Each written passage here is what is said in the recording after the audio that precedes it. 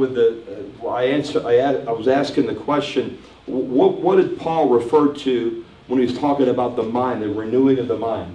And we dealt with how we went through every one of the things that is mentioned up here on the screen: the mind, the soul, the spirit, and the heart, and how each one of those things can be defined in a different way, but really all of those things put together make up what Paul referred to as our inner man.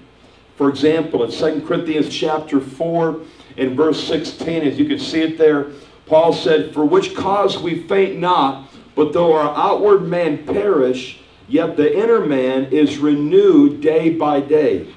And he made that statement, yet our inner man is renewed day by day. And that verse right there is so clear. We have an outward man that we all can see. I think that makes very clear sense. We all can see our outward man.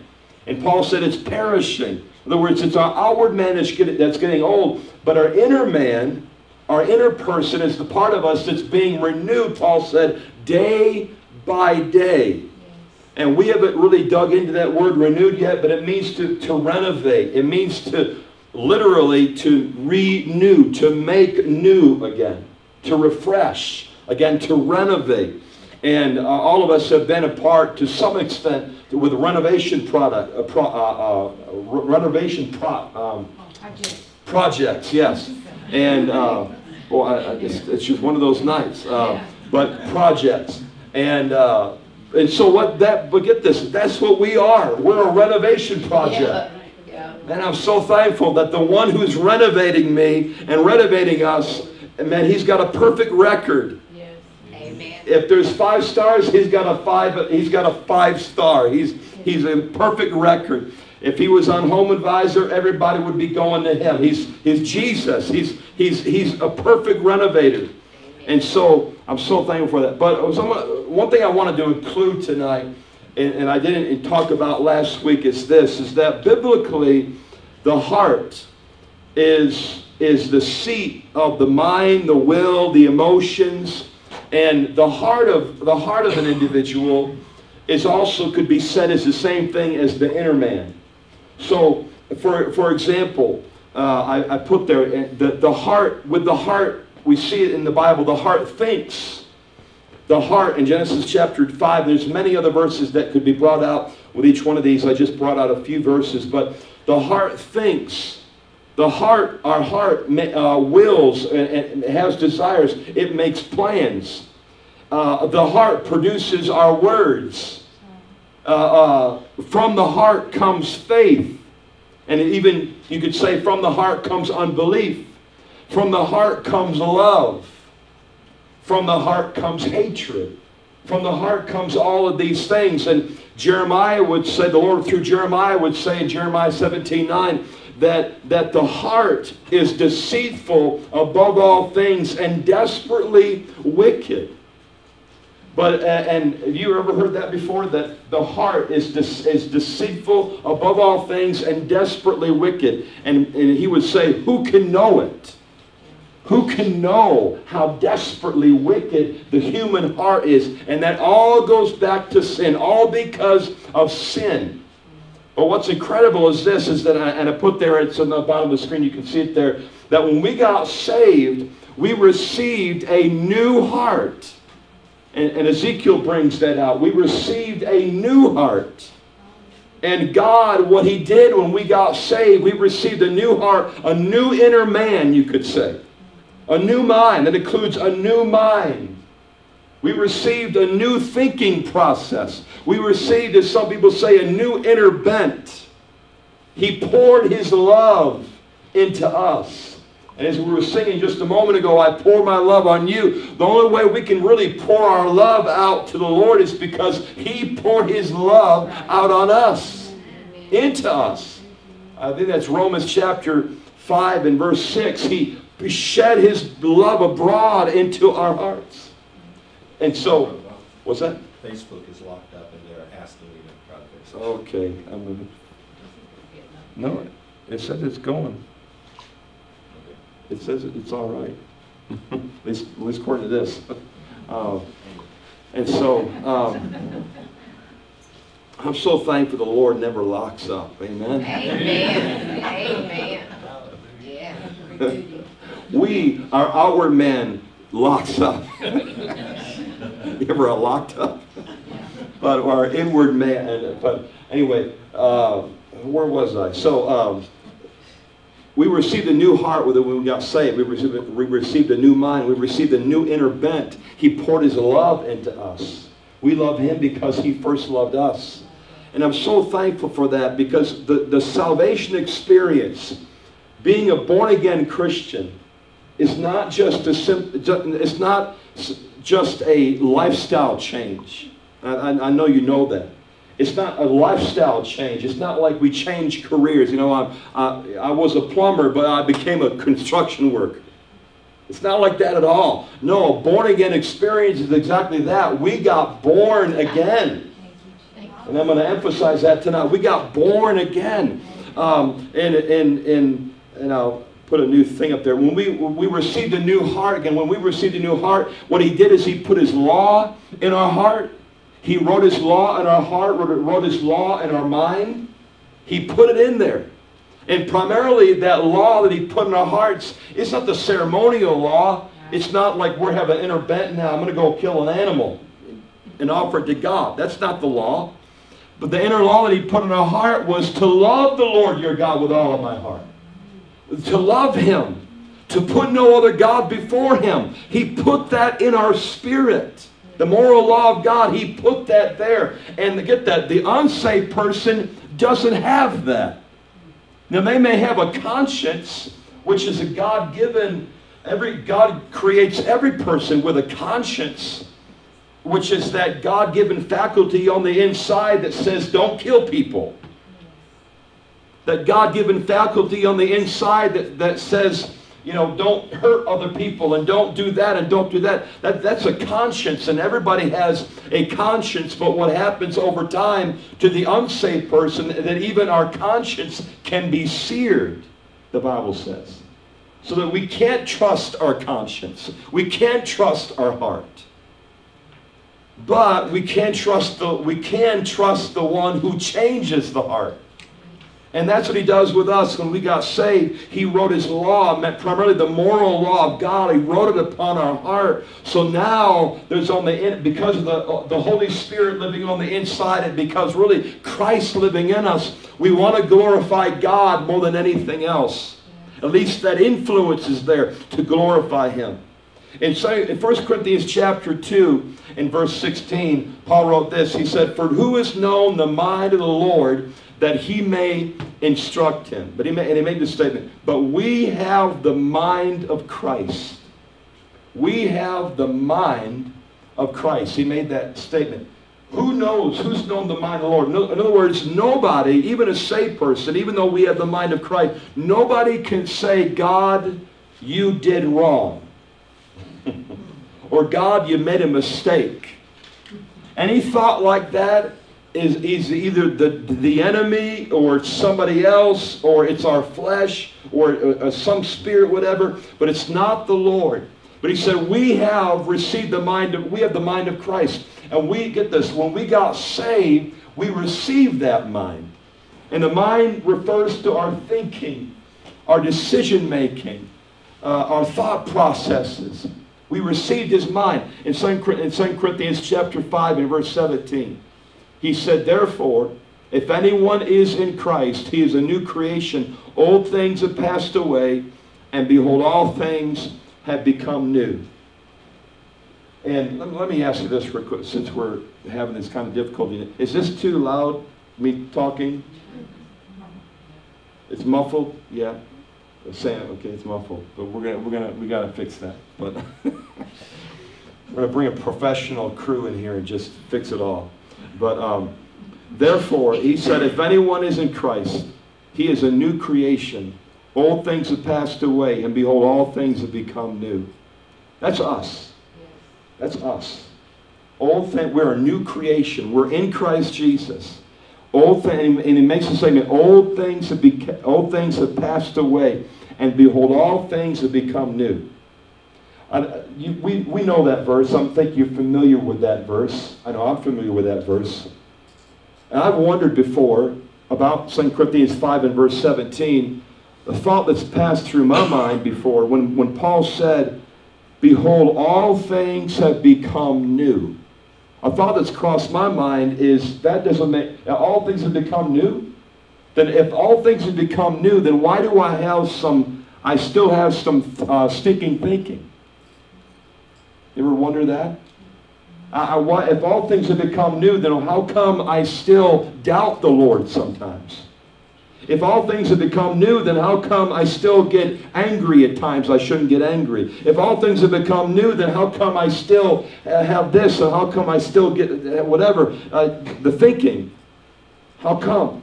And the Lord really, I think the Lord showed me this some time ago, and I think I read it in a commentary too. Maybe the Lord used a commentary to show me that when He said all things have become new, first of all, it can refer to our position in Christ. In regards to our position, definitely all things have become new in regards to our position. Now we have a relationship with God.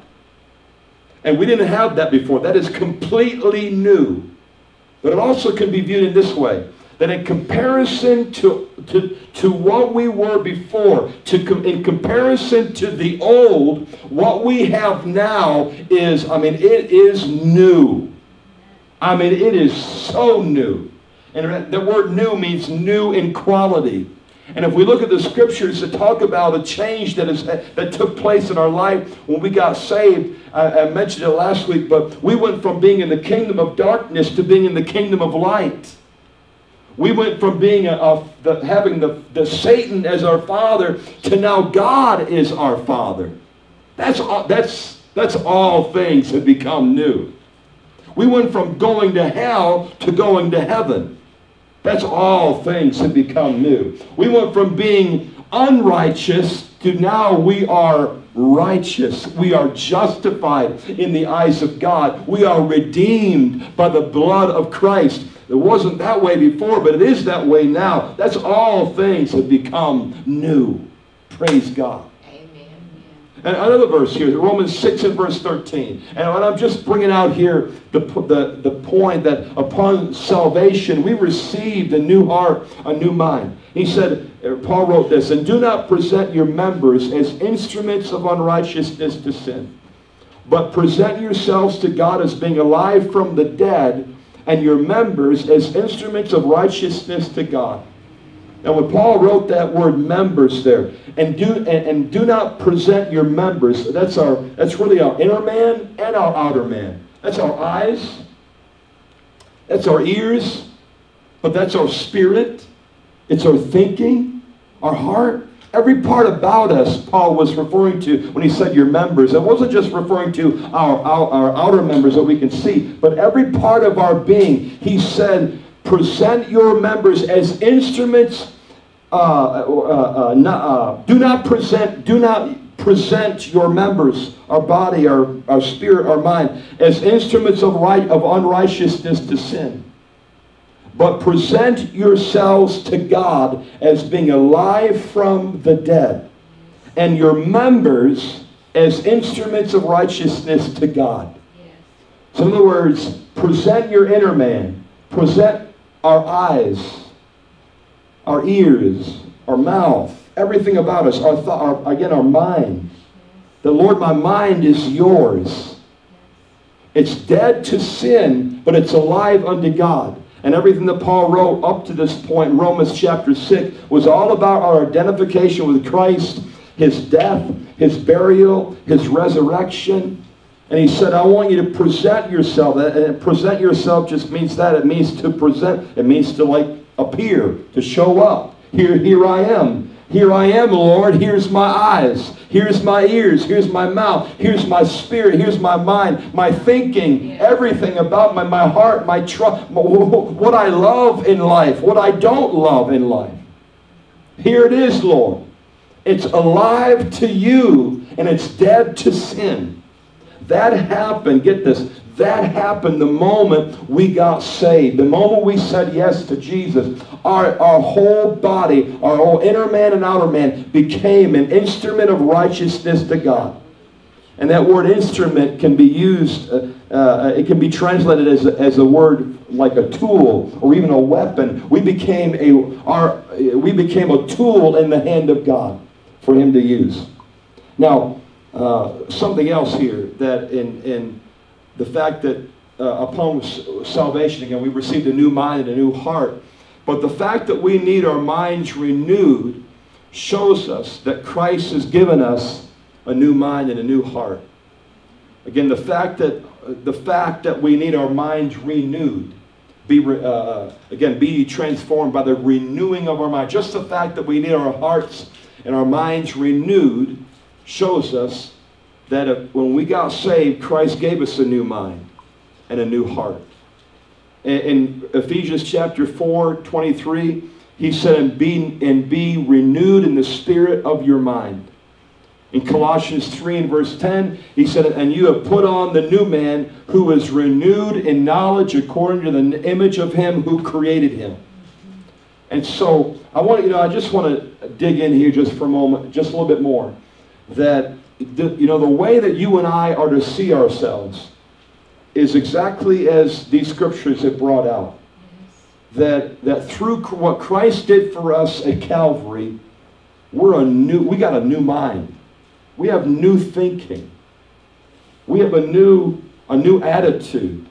We have everything that Christ is, all the character of Christ. We have it through our identification with Jesus and what He accomplished for us at the cross. Again, what is His is not ours.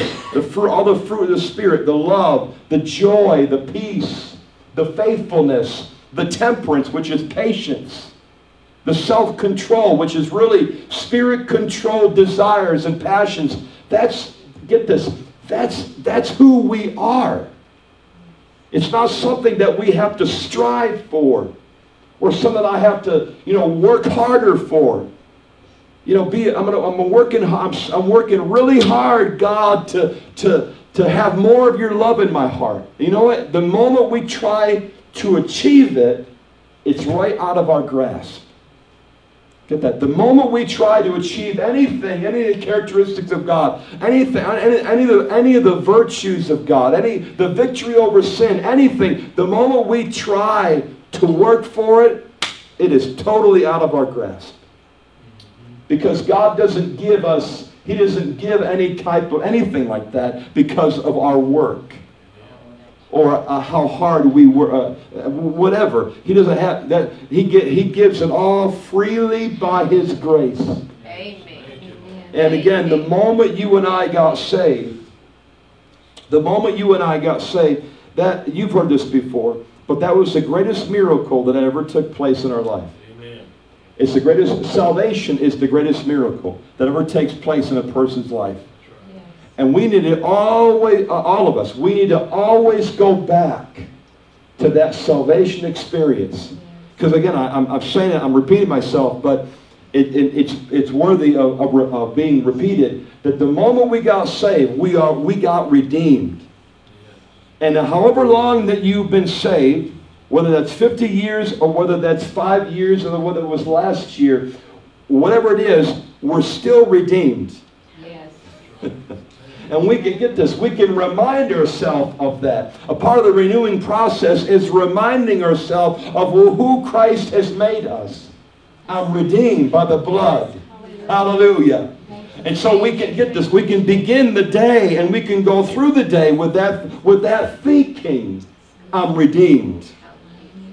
I'm redeemed. I've been bought with the blood. Hallelujah. I got pressure. I get this pressure over here. I mean, it's squeezing me. But I've been redeemed. I'm just using that's just one thing. I got this going on. I got this, whatever happening. But I've been redeemed. I've been bought with the blood of Christ. I'm on my way to heaven. I've been justified. There's another one. He's made me righteous. Hallelujah. Amen. Praise God. I'm righteous in the sight of God. It's a hard day. Man, it's a really hard day. Things have been going wrong all day long. From the moment I got up, I'm not talking about, I'm just making this up, okay? But from the moment, you know what I'm talking about. We all going to have those days. Amen. From the moment even before I got out of bed, things were bad. Yeah. Things were going wrong. And then I had a flat tire, and and then that person at work was just really irritating me, and I work from home, so that's really hard. So, and then just I looked on Facebook, and then that really made it worse, and then and then it just the whole thing, and then I'm just tired, and I have a headache, but you know what? I remind myself, He's made me righteous. Amen. Hallelujah. Oh, also in the midst of it all, man, I just got discouraged, and I just, and I was like, you know what? I don't know why. Why am I even here? And what's why is that person doing that? And all of a sudden we start focusing on the here and on the here and now, and start focusing on people and the temporal, and just and our own flesh just feeds it. Our own flesh, and we start thinking things that we shouldn't think. But in the midst of it all, we can stop and remind ourselves, you know what? I'm righteous before the Lord. He has made me righteous. Thank you, Jesus. Thank you, Jesus. He's made me righteous. We need to constantly remind ourselves of that. That's a major part of the renewing of the mind. And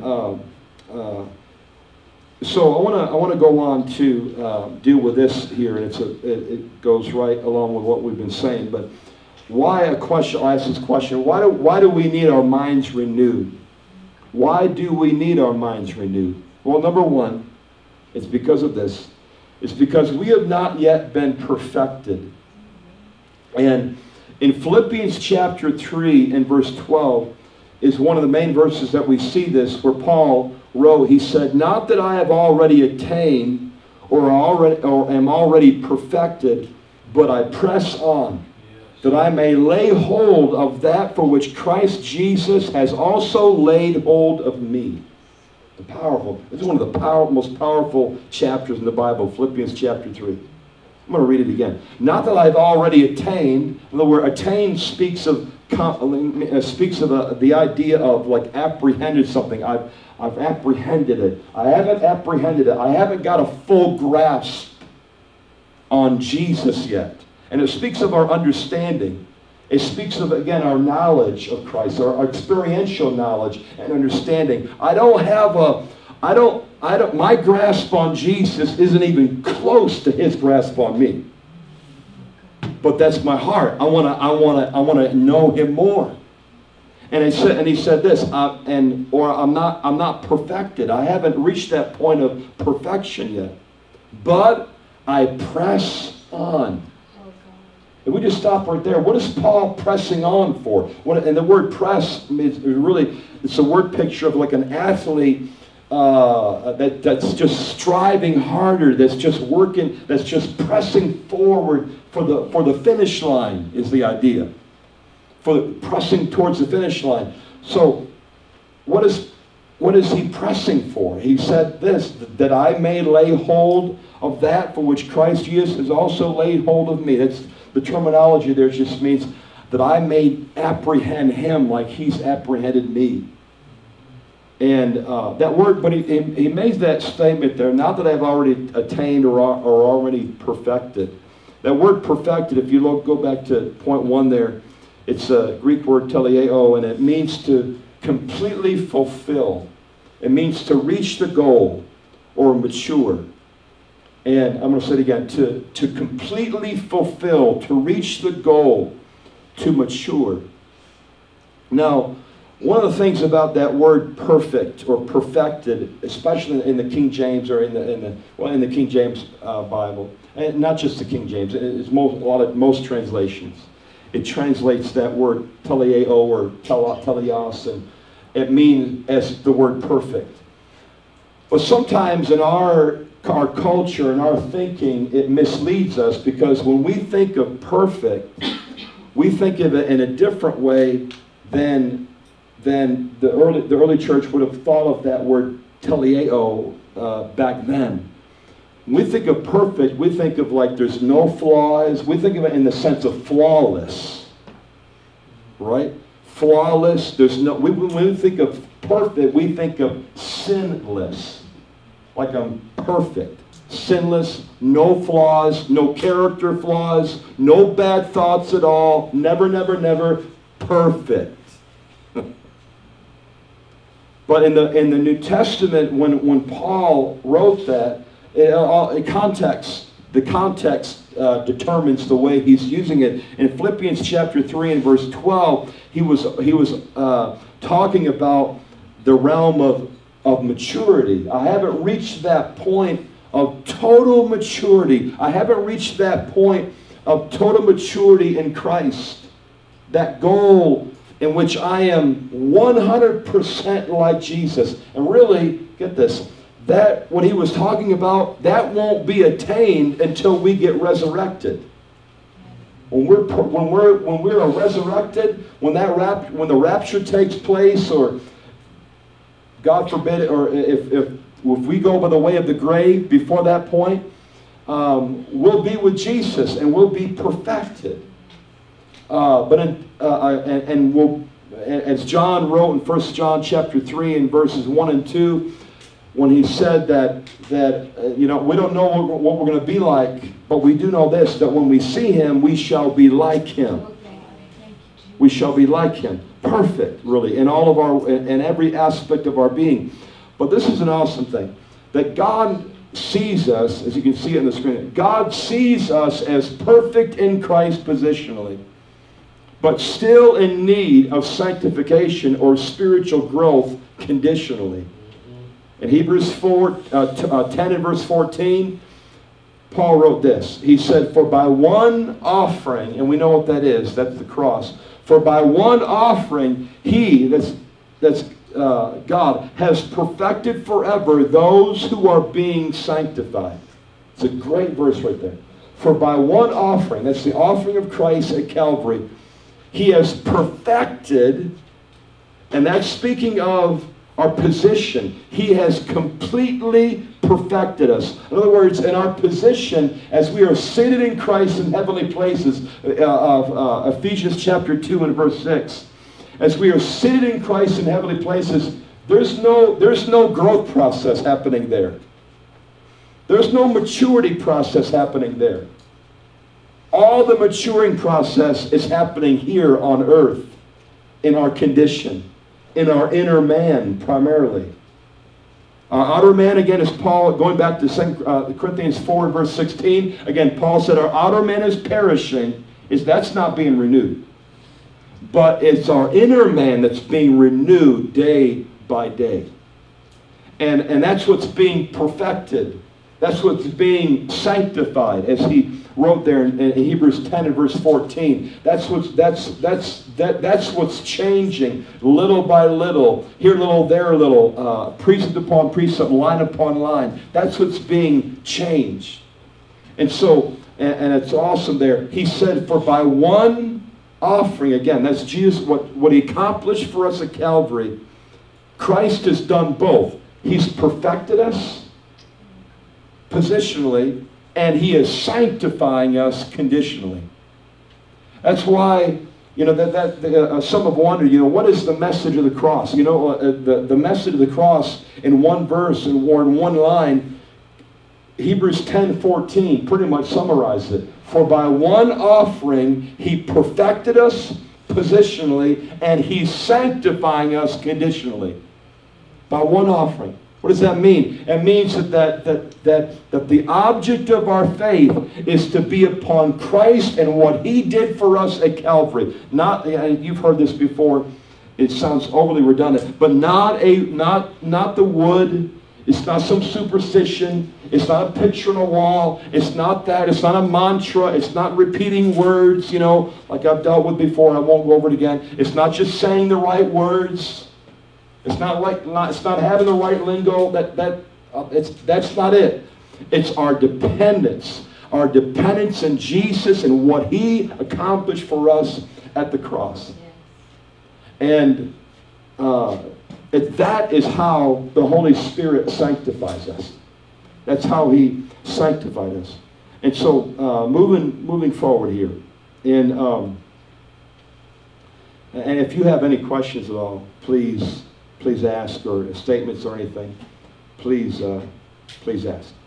So, another thought here of why we need our minds renewed is because this. Number 2, we still have a flesh that has sinful desires. We still have a flesh that has sinful desires. And this sometimes can be confusing because we just dealt with, for example, in 2 Corinthians chapter 5 and verse 17, where Paul said, behold, all things have become new. We're a new creation. If we're a new creation, and then how come we still have, how come we still have a flesh to deal with? Well, and I'll give you some verses here. Romans chapter 7 and verse 18, where Paul wrote this, For I know that in me, that is in my flesh, nothing good dwells, for the will is present with me, but how to perform what is good I do not find. That's pretty plain right there. For I know that in me, that's in my whole being, that is in my flesh, nothing good dwells. That's pretty plain and simple, right? Now what's interesting, Paul is writing that as a born-again believer. He's born again. He's saved. He's even filled with the Holy Spirit. Some make the argument and try to say, no, Romans 7, that's Paul's pre-conversion state. Well, the problem with that, and even though we can disagree with someone on that and still love each other and still get to heaven, but the problem with that view is that a person who is unsaved, they can be religious and want to do right. But the way that Paul writes it in Romans chapter 7, it goes way, way beyond what an unsaved person is desiring. And so, but he makes this statement again as a born-again believer, for I know that in me, that is in my flesh, nothing good dwells. Then in Galatians chapter 5 and verse 17, Paul said this about our flesh. He said, for the flesh lusts, which means desires, a strong desire, against the Spirit, and the Spirit against the flesh, and these are contrary to one another, so that you do not do the things that you wish. And the verse before this says, walk in the Spirit, and you shall not fulfill the lusts of the flesh. How many have ever heard that verse before? Walk in the Spirit, and you shall not fulfill. And that word fulfill actually goes back to that Greek word teleos. It means fulfill, fully mature. Walk in the Spirit, and those fleshly desires will not reach their full maturity. Because fleshly desires, when they reach their full maturity, you know what they do to us? It's self-destruction. They destroy us. Again, fleshly desires, sinful desires, when they reach their full maturity, that's basically destruction. But he said, walk in the Spirit, and that will not happen. And thank God for that. Walk in the Spirit, and those fleshly desires that you have that are within yourself, they will not reach their goal. Now, what he did not say is this. He did not say in Galatians 5:16, walk in the Spirit, and you will not have any fleshly desires. He didn't say that. He said, walk in the Spirit, and they'll never reach their goal. And that's an important thing, especially for those who they hear the message of the cross, and they hear it, and they hear things like, and it's true, but they hear things like, if you believe in the message of the cross, you're going to want to read the Bible, and you're going to want to pray, and you're going to want good things, and all this, and as the believer, they begin to understand the message of the cross, and that light bulb goes on, and it's like, whoa, You feel like you've been born again all over again. Anybody know what I'm talking about? You feel like you've been born again all over again. I've had that experience.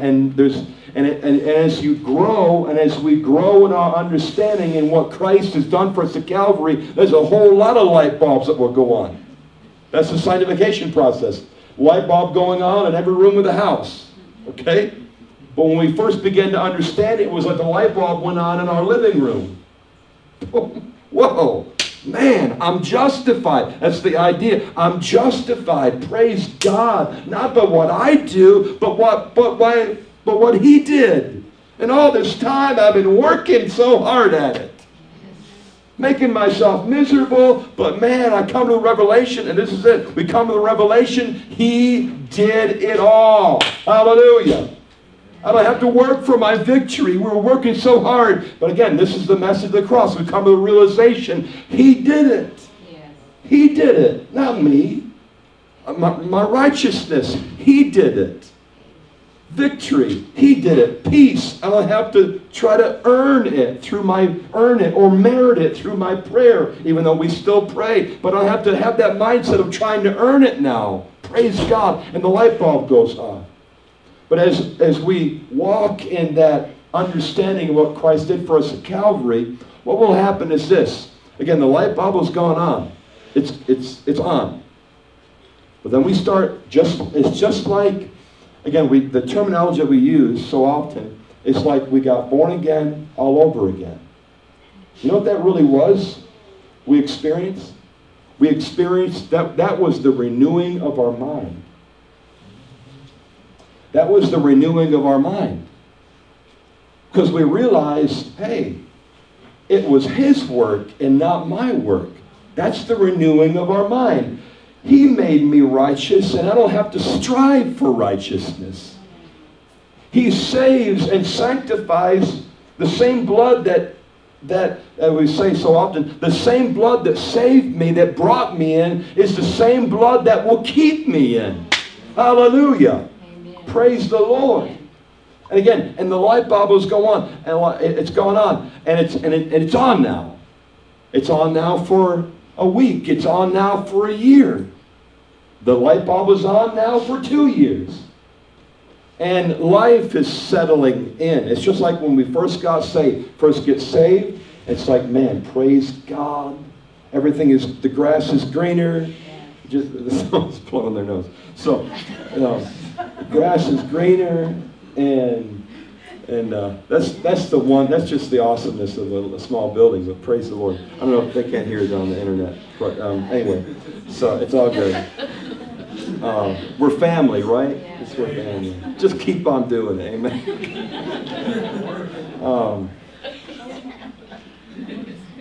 But life settles in, and then life settles in, and we realize we start having trials. We start having trials. I know about we get saved, and then we start having trials. The trial of our faith settles in. And then the thoughts of, and say amen or something, respond if this has been you. We would say, and then the trials of life start settling in, and then the thought can hit us, did I really get saved? What happened? Where's God? Where is God? Where is the Jesus that saved me? What happened to that fire that I had, that zeal I once had? Where's that zeal now? Right? Where's that zeal now? Get this. Nothing has changed. At least from God's perspective. Him looking upon us, nothing has changed. Christ's work at Calvary, nothing has changed. What's changed really is this. What's changed is the fact that it is our understanding has drifted. Our focus has drifted. And we're not remembering what brought us in like we need to. Okay, now the believer is in that place, and we're working, and we're wondering, why am I so miserable? Where's the zeal? Well, man, why am I failing in this? And maybe the sin nature is revived, and and you're in bondage, and then you begin to understand the cross again. You're brought back to our first love. And it's like, oh, wow, praise God. And the weight is lifted. Again, maybe victory is there again over sin. And again, the joy is brought back. You're a child of God. You're still, nothing, that hasn't changed. But now you're understanding it. That understanding is brought to you. Man, praise God, I'm righteous, not by what I do. It wasn't by what I do, but by what Jesus did. And I believe in that. Okay? The message of the cross. And the light bulb goes on again. And then life settles in. And trials hit. And the same exact thing, same exact process goes on.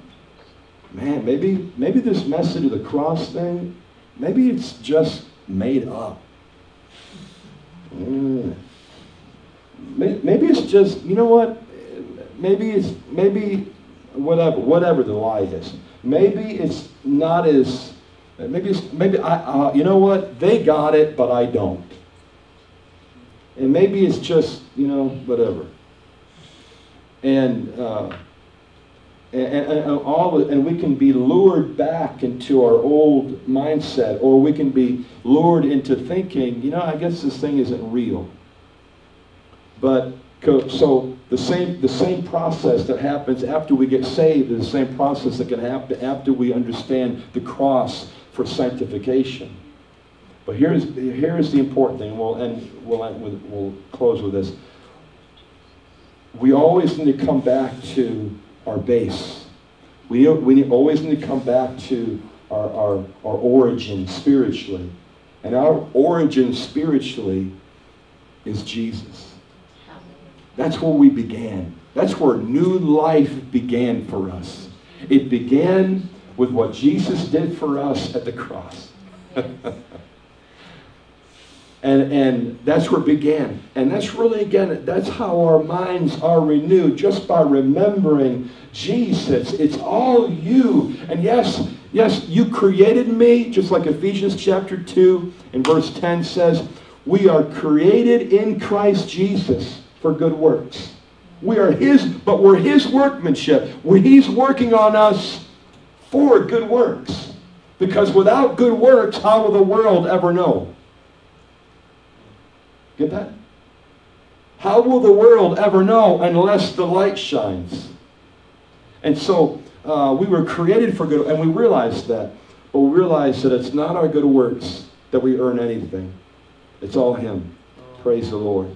And we remember that. We renew. Our minds are renewed. So in Romans 6:12, Paul wrote this. He said, "Therefore, do not let sin reign in your mortal body, that you should obey it in its lusts." And a lot more could be said there. We'll continue this next week, but about our flesh. But that flesh is that part of us that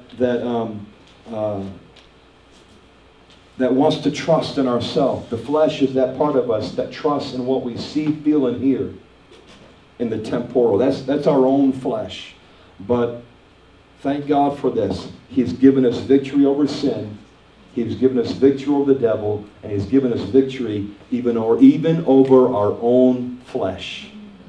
Our own stinking thinking, He's given us victory over it. There's victory in the blood. Amen? Amen. Praise the Lord. Let's all stand to our feet tonight. Stand to back. Praise the Lord. There's victory in Jesus, victory in the blood, what He did for us. Praise God. And thank you, Lord. So thankful for that. That it doesn't matter. It does not matter if it's the world. It does not matter if it's the devil. It does not matter if it's another person, another person's flesh. It doesn't matter if it's our flesh. We have victory over it all through Jesus and what He did for us. That's where the victory is. Praise the Lord. It wasn't in a baptismal tank. It wasn't even in a church. It wasn't in paying some money. It wasn't in that. Putting some money in the offering plate. It wasn't in shaking the pastor's hand. It wasn't in all that. It wasn't signing your roll. It's not in all that. It's all in Jesus. Amen? All in Him. Praise the Lord. Let's pray tonight. Father, we're so thankful tonight for all that you've done for us. We thank you, Lord, that, Lord, even in our perfections, Lord, you see us perfect. Thank you, Lord. You see us perfect in your Son, Jesus. You know that we're flawed. You know that we're like that piece of clay on the potter's wheel that has to be, Lord, formed and changed. We thank you, Lord, that you're forming us into your image. You're using everything in life, Lord, to do it. Using everything, Lord, because you are the master potter and we are the clay. Yes. We thank you for that, Jesus. We thank you.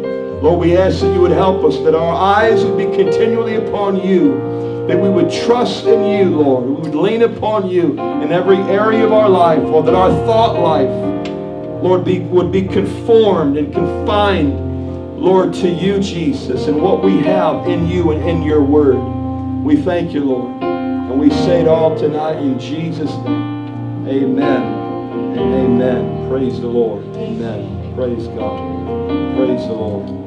We're going to take up, you know what, I just put the offering bucket